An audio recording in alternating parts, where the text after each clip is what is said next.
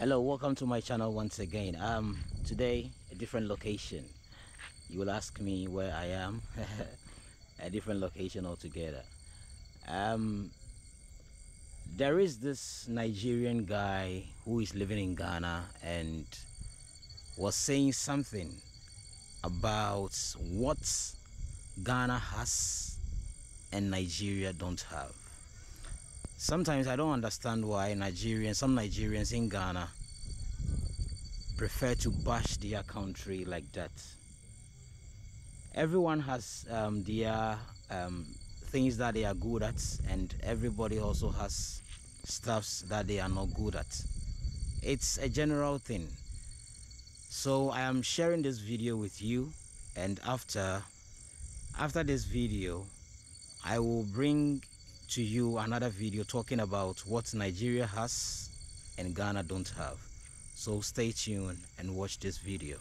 Hello, my people. Here we are today. Here we have Nigerian flag representing Nigeria, African giant. And here we have Ghana flag representing Ghana, Gold Coast. So I want to clear your doubt today. For most of you who don't really know within the shop, because I see that most of you are back at home, making blind argument. So today I'm trying to count you some things Ghana have and Nigeria don't have it, and it's compulsory. We need it. Number one, Ghana have steady electricity. There is electricity in Ghana. Being rich man area, being poor man area, everybody living in this country have electricity, except you don't have money to buy your recharge, to recharge your meter. You choose to be in darkness. Nigeria, we use generator, we don't have it. In Ghana here, we don't shout, "Up NEPA! Hey, up NEPA!" Since I entered this country, how many years I've been here, I never hear that, "Up NEPA!" They hear. Because they know it's compulsory, they're supposed to be light. They know they shout up NEPA like Nigeria. Like say you see light, and I say you see like you see something you have not seen before. You're happy. Up NEPA! We don't do that shit here. Number two, Ghana is the most digital country we have in West Africa. What I mean by digital? Any house in Ghana here have a digital address. Digital address. Any house here in Ghana have prepaid meter. Number three, Ghana have what they call security. That is why you enjoy peace here. Their police are working, their soldiers are working, their immigration are working perfectly. In some part of Ghana street, they store camera. There is camera everywhere. In some part, maybe town, if you go to town side. In Nigeria, when you store camera everywhere without electricity, will you work? It will not work, because the camera work with electricity. That is why you need steady electricity, because steady electricity work as well as a security. Number three, we don't have religious war in Ghana here. There is no religious war here. Muslim, Christian, Muslim. They happen for Ghana here. If you are going to church, go to your church. You are going to mosque, go to your mosque. I have never heard or seen that some group of people enter inside church, shoot or attack Christian while praying. It never happened in this country called Ghana.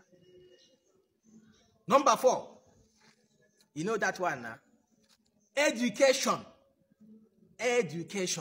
Ghana education carry Nigeria education, they run. All of you know. Because I know how many Nigerians schooling in Ghana here. They don't do strike. Small time strike. Because you study like 4 years. In Nigeria, you study it like 8 years. Here, their education is good. And beside their school, they have security, peace. In Nigeria, some of our students are even afraid of going to school. So, no, they come for my comment section, they call me names, they insult me. I don't send you message. They can't defend what is not true. You don't love Nigeria more than me. I'm a Nigerian. I love Nigeria so much. That is why I want my country to be as the way Ghana people are doing their own. It's compulsory that Nigerians are supposed to be managing their things very well if they claim to be a giant of Africa. AFC to come, Ghana is a small country. Ghana, who told you they are a small country, but this country have independence before us? And you are there sitting down. Ghana is a small country. One state in Nigeria is bigger than Ghana. This from that west is not true. Ghana is not small. You call them a small country, but they have independence 3 years. They liberated themselves from the white people 3 years before the giant of Africa. So what are you talking about? Can't you learn? Even though they are a small country, can't you learn from them? Can't you learn from the peace they have, the security they have? Can't you learn? Can't you learn what is happening in this country and fix our own like that? Must we be doing? I'm telling you about what you need as a citizen of Nigeria. You are telling me, you come to my comments, tell me Ghana celebrity, this and that.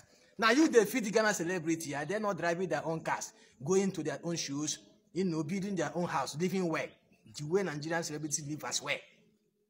So what is the difference? What have your Nigerian celebrity done for you? What, if not music and dancing? Have they given you food?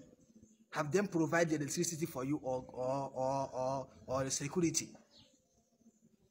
I'm not talking about celebrity and entertainment here. I'm telling you about what government of Nigeria should do for the citizen.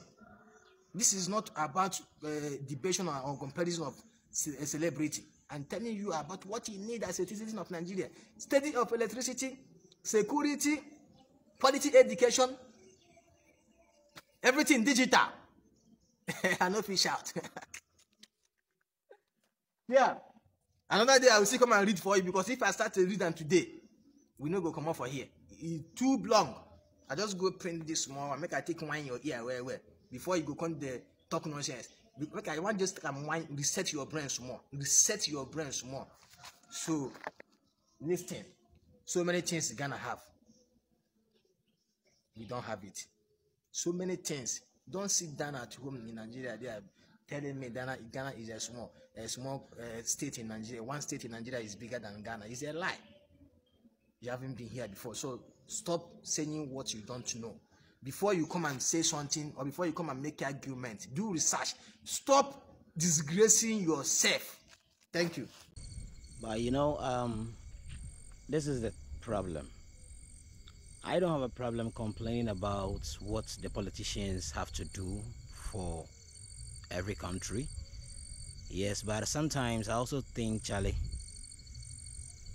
they talk about it passionately, and it's like bringing the name of the country down, and sometimes it doesn't feel nice. Honestly, sometimes it doesn't feel nice, but it's good they are talking about their problems, and I hope the government will also listen. Thank you so much for watching the video.